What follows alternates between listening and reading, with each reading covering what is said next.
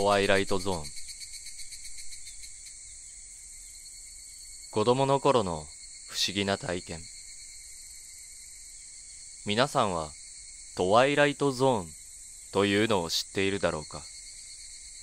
俺もよくわからないけど、出口がないみたいな、そんな感じの場所だと思います。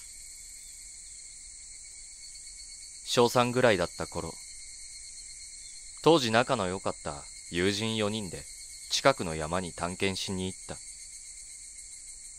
別段どこにでもありそうな何の変哲もない小さな山だった。だけどその頃の俺たちにとってはアマゾンのジャングルにも勝る広大な冒険地域だった。そこでしばらく変わった虫を見つけては驚いたり、変な種類のキノコを見つけては喜んだりして遊んでいた。太陽も西の空へと傾き始め、そろそろ帰ろうかという時になった時、ふと気がついた。友達の一人がいなくなっていた。みんなで遊んでいる途中にはぐれてしまったようだ。俺たちはそいつの名前を呼びながら汗だくになるまでそいつのことを探した。あたりは真っ暗。夜はもうすぐそこまで来ていた。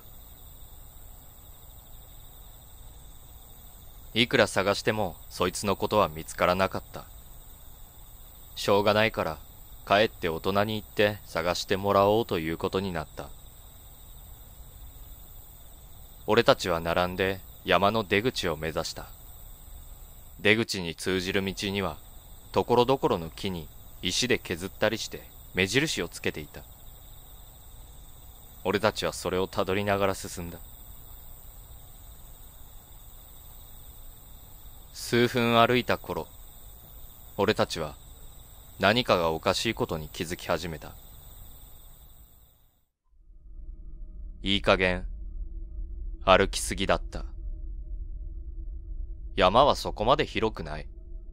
それに目印をつけた木はたったの3本だったはずなのに、目印と思う木をとうに10本は過ぎていた。俺たちは次第に不安になってきた。友達の一人が腕時計を持っていたので、今何時かを聞いてみた。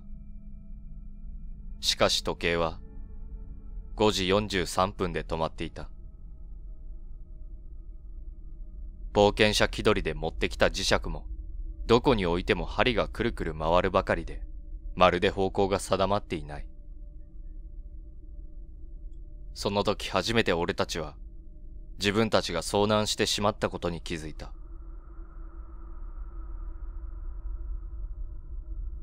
とうとう友達の一人が泣き出した。俺も必死にこらえていたが、不安と恐怖でこぼれる雫を抑えることはできなかった。このまま俺たちはどうなるのだろう。そう思った時だった。遠くの方で俺たちのことを呼ぶ声が聞こえた。絶望に満ちていた俺たちの心に一筋の希望の光が差し込んだ。俺たちは死に物狂いでその声のする方へと走った。そこにはなんと迷子になっていたはずの友達がいた。どこに行ってたんだよ。心配したんだぞ。とその友達が言った。俺は負けずにこう言った。お前こそ、俺たちお前をずっと探してたんだぞ。どうすんだよこんなに暗くな。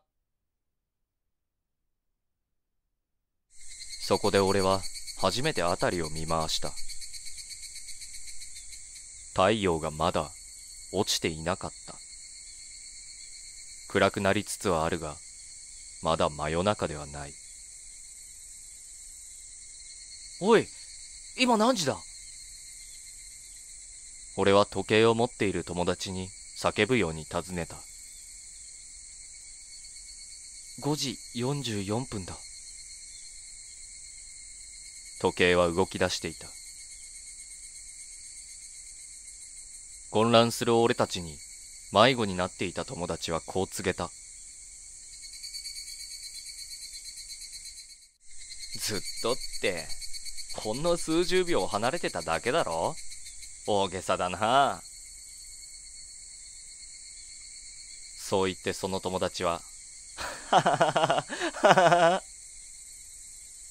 と笑った。俺たちはその友達の笑いと、この大和が怖くて怖くて仕方なかった。今思い出しても、あの山での出来事は不思議でなりません。その後、たまに実家に帰っても、あの山は極力見ないようにしています。